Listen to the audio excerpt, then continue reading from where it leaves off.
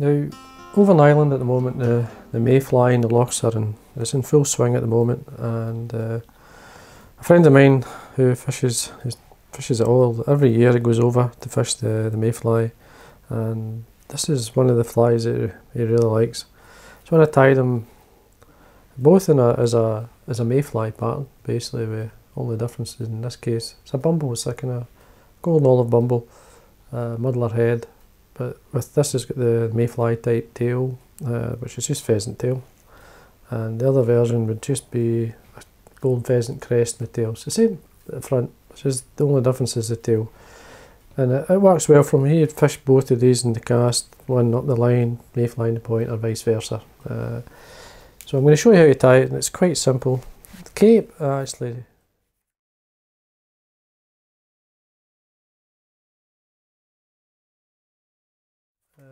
I dyed for this is dyed a golden yellow. Now what it is this is a Mate's grade 2 cape. It's a saddle.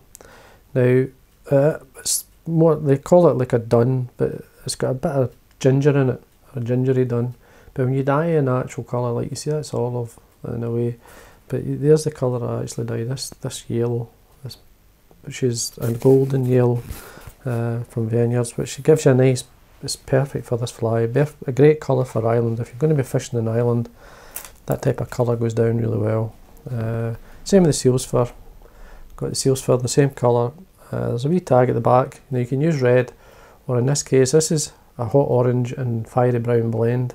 It's a fiery brown dye. There's the dye there, the fiery brown, and there's the orange. Just mix them together, and you'll get that. As I say, you can use red, and I do use red in some of these, so.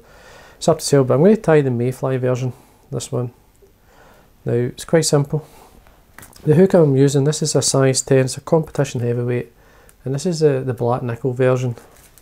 Thread, I'm just going to use a yellow thread, you could do olive, whatever, but I'll use just a normal, it's a uni thread 80 in yellow. Now I've waxed the thread, I'll start at the eye, and I'm just going to quickly run it down. A nice base of thread down for your body and materials. So take it to the point just before it goes round the bend, and then remove.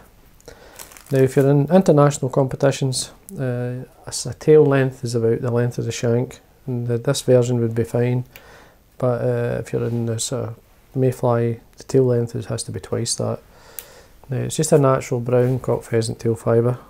I usually put on a good 4 to 5 fibres for the tail. Now you're looking tail length, twice the length of the shank. Just go over there, get this as a measure. It gives you an idea. You can go longer if you want, it's up to yourself. You can trim this the length of the body, which is there. The rib of the fly is an oval gold tinsel, small, or number 14 if you're Veniards. Now what I'm going to do is just quickly take the thread up, and then come back down, tying in these materials. We get a fiery brown and orange blend. You don't need much. Onto your thread. Slide it up. Now, the anchor point there is the on the hook, so I tighten onto that point, and then we want a nice colour. Don't want it too weak, meaning put enough on so you can see it. That's fine. You can draw back any fibres going forward. Just draw it back with your fingers. And then we go to the golden olive. Now, what I want to do is I want to make sure the fish can see this. So what I'm going to do is take the thread up to the round about 3mm from the eye. This is one of the hackles from the saddle. Just take away the fluff.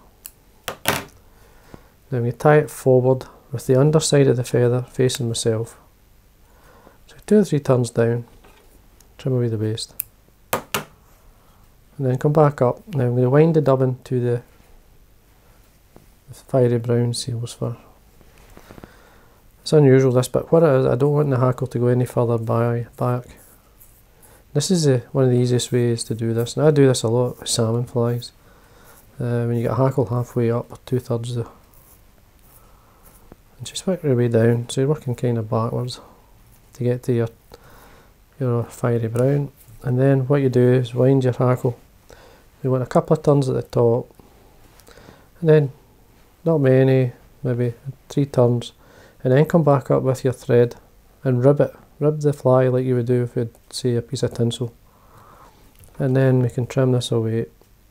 So that means by doing that, the hackle's not going onto this aiming point like it's basically a tag if you want to call it, and then bring your rib up through. Just following the yellow thread, you'll see it. There'll be space there, and then we can catch in with rib. It's an easy way of doing it, and if you do lose your rib, your hackle will stay on. Now just making a nice base of thread down,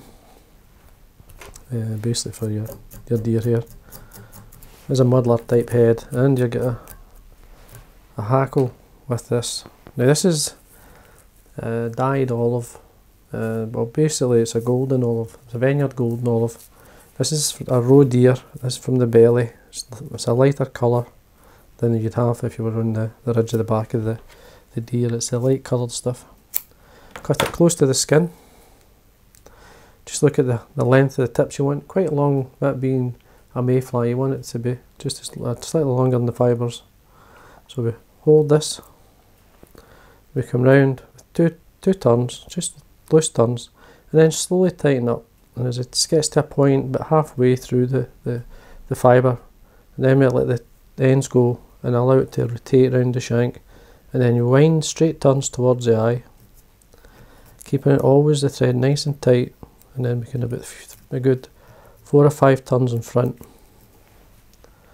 Keeping the thread tight, don't let it go. Get straight in and let it finish. 3, 4, that's fine. Tighten up. And then what we want to do is basically bring out the cut ends. Just want to trim them back. Now we don't have to be too fussy with these. I like a curved pair of scissors, a small curved pair. Now when you bring them out, basically then tap them back from the eye, and then what I like to do, because this device rotates, I can trim using the curve of the scissors and using the eye as an angle. Just we can rotate the vise. As I say, don't be too fussy with it. It's just this lifts the fly, keeps it up a wee bit higher.